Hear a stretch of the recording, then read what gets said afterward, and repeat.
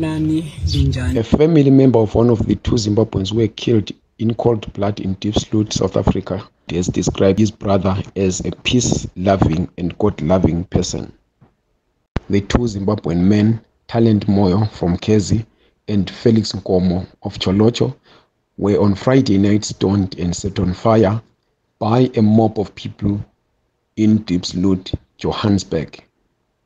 The community vigilantes were allegedly looking for marauding thieves in number 13 Diepsloot, and while they were on their way to attend an overnight prayer, Talent Moyo and Felix Nkomo became collateral damage.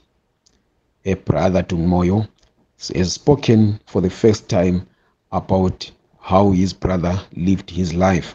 He speaks here to Nomazulu Moyo.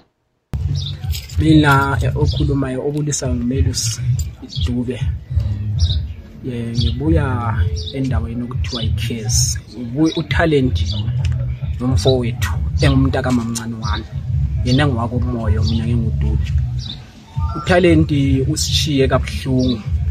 uTalent ube ngumuntu wechurch every time, even noma sibuye emsebenzini ntambama ethi ngizoyakhuleka, ngizoya emthandazweni ekhuleka. Ube umazi bengingamlandi uTalent ngimina ngingafonanga ngoba ngikwazi ukuthi ngiyathi ngiyakhona ngimthole esigangeni. Bamfuna ukumbona kumele ngimlandele lapho uthandazela khona ngoba ngiyakwazi. Then kwazoba isimanga kimi ngeFriday ngifonelwa ngeekuseni kuthiwa khona lizwile yini ukuthi kulabantu ababuleweyo e13. Ake licheke kukhanya kulo jaha kuthiwa nguTalent Moyo bathu besiye church. Ngavela ngathi ukuthi ezilongo khulunywa ngechurch uzaba nguTalent ngoba ngiyamazi ukuthi uvame ukuyakhuleka ntambama. Then ngazobona nje sokusiba lama video ngavela ngakhitha ngathi uTalent ngulo, nguye uTalent. Then ngazama ukuthi ngizwisise ukuthi kuhambe njani. Bathi bona hayi usuke lo mngani wakhe besiye church kade kungaba ngabo 9 isikhathi besiyathandaza. Then bangena ku crossfire yokuthi kutholakale kubanjwe abantu or labo bantu bese befile or bebengakafi angazi kodwa bangene ku crossfire leyo. Then abazabona bachaza ukuthi no thina siya enkonzweni.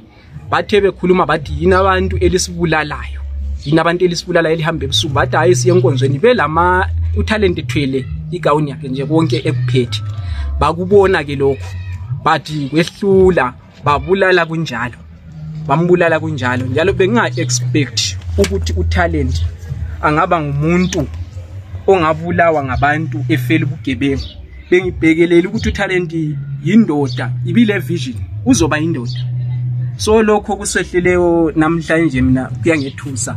Njalo anguvumi ukuthi noma nguphi umuntu angakhuluma ngobugebengu phansi kaTalent. Imazi since emncane ekhula phile ezofika kulesi sigaba obekiso uTalent. Bengisiba naye ma engela mali ngihambe ngiyefika endlini yakhe ngathola kungela lutho ngikhiphe lokho engilakho sithenga icold drink siphuze imchiye lokwesithebo. Sometimes ethi bra ngizwe ipeace job ePitori ngithi gijimuye endlini uthi namfana kunikeza u100 uvuke emsebenzini. Ngiyabenza emsebenzini mina lapho, yabenza emsebenzini lapho. Kanti ke vele besisebenza la ekuqaleni olalo kwaya ngokuthi imisebenzi yethu isuka ishort eyama contract. Then besisebenza lo baba ukugela endleleni, sisebenza sonke sincengisa khona apho. Then imisebenzi mayishota sokuzaba labanye abasala abanye bahambe. Kwaba yikuthi ngaleso sikhathi yena umilanyana emile kanjalo uTalent yikho bethola khona ama peace job ngimsiza ahambe ayekwenza ayechaya. Akwazi la ukuthi kwesinye isikhathi mbone ethenga ama-tennis omntana nami ethi hayi mphathele umfana. Ngithi umntana lama-tennis ethi ama-tennis ngawumfana angila nkinga. Ngithi hayi awusebenza ungalalisa imali athi hayi umfana ngila nkinga athengele umfana wami. Ube yindoda elesimilo engakwazi ukwala noma ithunywa ngumuntu, engakwazi ukuthi inxa yemuntwini, engasoze umuzwe khuluma even ngento ye crime even one day.